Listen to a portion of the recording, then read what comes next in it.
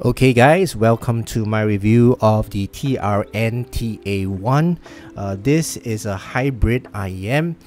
It's got a single dynamic driver in it. At the same time, it's got a balanced armature in it, and it's made by Knowles. Yeah, it's a very affordable IEM at $29 with a well-built shell. Okay, so I'm going to review this IEM, at the same time go through the specs of this IEM and the fit and comfort and how it sounds, and let you guys know what I think of these IEMs. Hi guys, my name's Ian. Welcome to my video. Thank you so much for clicking on this video, and I do mostly audio product reviews, and if you guys are interested in this type of reviews and content, do consider to subscribe to my channel and click on the bell so that you guys get notified of my future videos. Alright, so let's begin the review. This is the Trn Ta1, $29. Comes in a box like this.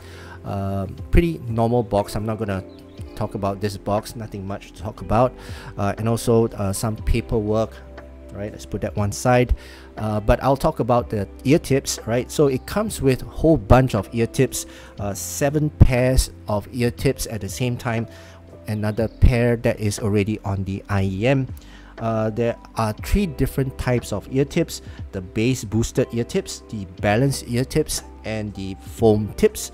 The bass boosted ones is a little bit rubbery. You can feel it's sticky, all right, but it does boost the bass a little bit. Okay, and then it does have also the balanced ear tips. This one's a little bit transparent, not as sticky as the bass boosted ones, but yeah, as you can see, it's kind of different. The balanced ear tips is a little bit taller than the bass boosted ones. Okay, and then you have your foam tips, and I don't really use it because I take my IEM on and off very often, so I don't use the foam tips. And yeah, so that's for the ear tips. Ear tips are really nice. Let's talk about the cable. Cable wise, it's a 4-core cable and it's braided. It's got a 3.5 headphone jack that is angled. Okay, it's got a cable management strap here, and a plastic Y splitter. Okay, the cable wise, I would say is a little bit thin and a bit tangly at times, but other than that, it's okay. It's a bit above average in terms of cable. The ear hooks also is not too stiff, it's not too soft either, so I would say it's quite pliable and soft to the touch. Pretty standard ear hooks. And the connectors, they are MMCX. So one thing about MMCX is a little bit finicky to remove, but once you get the hang of it, you will be able to get you know, the connectors in and out in a jiffy. So pretty easy to plug in and plug out if you get the hang of it. Okay, you just need to wriggle this. You need to have some finesse with it, okay, in order to remove the cable, and you see how that easy it is. So let's talk about the IEM themselves. So this is the IEM. Is the whole shell is made out of magnesium alloy, and I like this design really much. It's the bullet style type of IEM. Inside here there is a balanced armature and also 8mm dynamic driver, so it's a very nice shell. I like this shell very much. It's got this nice sheen and heft to it, and it gives me that premium feel to this IEM. On the faceplate, it's got the logo, the TRN logo here. Outside, just on this side here, there is a vent. Obviously here there is the MMCX connector, and on the inside here there is another vent. The nozzle is a little bit on the broad side, the wide type of nozzle, and the filter is made of perforated mesh, I think. Okay, so yeah, but this is a very comfortable IEM to wear. So let's talk about the comfort, the fit and comfort. I would say this IEM fits my ear like a glove, right? It really goes into my ear and disappears. And thanks to the MMCX connector, if you look at the MMCX connector, it swivels, right? So this IEM can actually swivel on the ear hook itself. So what happens is that this ear hook, stays onto my ear, on the outer ear, and the IEM just swivels right into my ear canal and gets a really deep insertion and seal. So I get a very good seal from this IEM, I would say 80%, and I have instances where my family member is calling me out and I cannot hear them. That's an honest, true fact. So I really like the comfort of these. I can sleep with this IEM, disappears into my ear. So fit and comfort wise, and the seal is great, right? So let's talk about the sound. How do they sound? Now let's talk about the sound signature, and for that I'll bring out my graph which I have measured, right? So I've measured this IEM, and I measured it with this coupler right here. And if you guys are interested to find out how I measure my IEMs, you can click on the video up above and you can learn on how to measure your own IEMs. So for that, let's take a look at this. So if you look at this graph, I would say it's a pretty balanced and even graph, okay? Just that the mids is a little bit recessed, okay? It's a little bit recessed as compared to the bass and the treble, right? The IEM themselves, in terms of the entire technicalities and the tone and the timbre on these, they are a warm and easy listening type of tone and timbre on these IEMs. Is really nice and warm. Is comfortable to listen to. Can listen to any type of genre of music on these IEMs. You will not feel any fatigue, and also not sibilant. It's not shouty. It's a little bit bright on certain tracks, and also a little bit harsh on certain tracks, but other than that, there's no sibilance, there is no shoutiness on these IEMs. So in terms of the tone and the timbre, these are really comfortable to use and easy to listen to and soothing to listen to, right? It's not the analytical and clinical type of sound that you will get on these IEMs, so don't expect that, okay? Right, so let's talk about the sub bass. Right, sub bass is rumbly. It's got a nice heavy note weight to it. The extension of the sub bass is not a lot. It's not.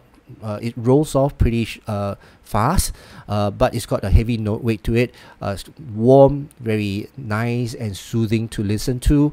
The rumble is there. The quantity of the rumble is there, but it's not overwhelming as well. So it's a very good rumble, not too extended, all right, type of rumble.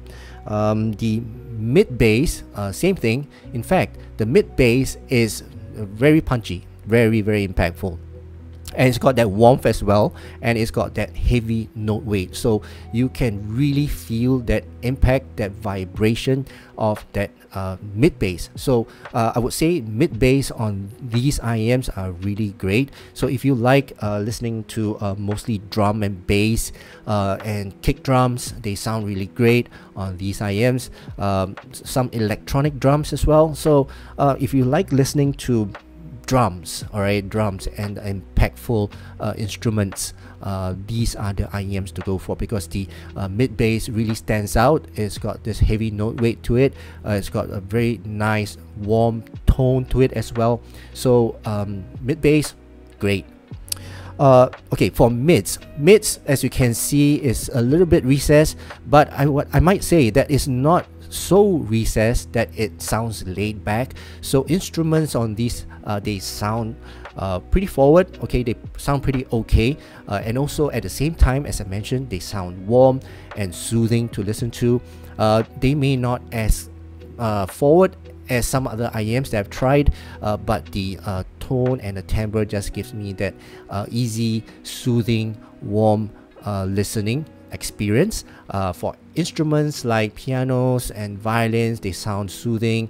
And they don't sound as clear and as energetic, but I would say they are, somewhere in between. Okay, they are not really laid back. At the same time, they are not really forward. Okay.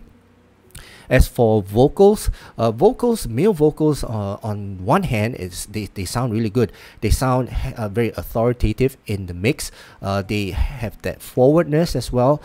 They have that warm tone and very soothing timbre, and it's easy to listen to. It's not that type of laid back whereby you can't really hear the vocal hidden or veiled behind the instruments or the drums or the bass. They're just nice, all right? It's not too forward, not too laid back, just there. Okay, so in terms of male vocals, I would say it's pretty okay.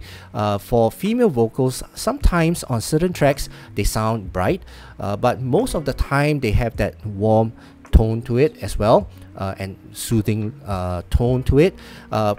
People like singers like Norah Jones, Diana Krall, whereby they have that deep timbre and warm, soothing voice. They sound great on these IEMs. Sometimes also for female vocals who have those really high notes, they do sound good as well. I mean, the treble is not dark, all right, don't get me wrong, but the treble does help the female vocals a bit. They don't sound sparkly most of the time, but they have that energy there. At the same time, they sound warm and easy to listen to. They are not shouty, they are not sibilant, but sometimes they do sound a little bit harsh on certain tracks for certain female vocals. Okay, so let's talk about the treble. The treble on certain tracks, they are bright. Okay, on certain tracks they sound okay. The treble is nice and clean, and extension of the treble is pretty okay. The roll-off is pretty natural. The cymbal strikes and the hi-hats strikes and the extension of that sound is pretty natural. So I kind of like the treble. It's bright on a certain extent. At the same time, it's not sibilant. Okay, and it's also not that kind of sparkle and that kind of energy that it will provide, but at the same time they don't sound too overwhelming. All right, but on certain tracks they do sound a little bit harsh, whereby you have those electric guitars, and at certain note that electric guitar, they sound a little bit too harsh. Okay, but other than that, no complaints there for the treble. So overall, as you can see, this IEM is easy listening IEM, easy to adapt to, and also you can listen to a lot of types of genre of music on these IEMs. One IEM that I want to compare with is the Blonde BL03, and let's take a look at that one. Okay, if you look at the comparison between the Blonde BL03 and the TA1, the Blondes, they do have bit more bass. In fact, quite a lot more. It's about 5 dB more of bass. So I would say, I would explain. I mean, if I compare them, the Blondes do give a bit more rumble, right? More grunt to the sub bass and the mid bass as well. But if you look at the treble, right? The treble wise, I would say the Blondes do have a little bit of a darker treble, right? So in terms of treble, I would say the Blondes do sound a little bit laid back and a bit more dark when it comes to the treble. Okay, but other than that, if you ask me, I would prefer the TA1 for the easier listening experience. Blondes, obviously, if you listen to it, it's got a really dark treble, and sometimes it's a bit too dark, right? But the bass is good. Okay, I would admit that the bass on the Blonde BL03, they are good. They are really rumbly, right? And if you want more bass, obviously it's the blonde BL03. But if you want a more balanced tuning as compared to the BL03, then you would choose the TA1. Okay, so that is my conclusion of the Trn Ta1. I hope you guys learned something from this video and enjoyed watching this video. And if you did, do consider to subscribe to my channel and click on the bell so that you get notified of my future videos. And also, if you guys are interested to check this out, do take a look at the link down in the description below so that you guys can take a look at the price and where to buy from. Okay, so that's it for now. Thank you so much for watching my video, and I hope to see you again in my next video. Peace.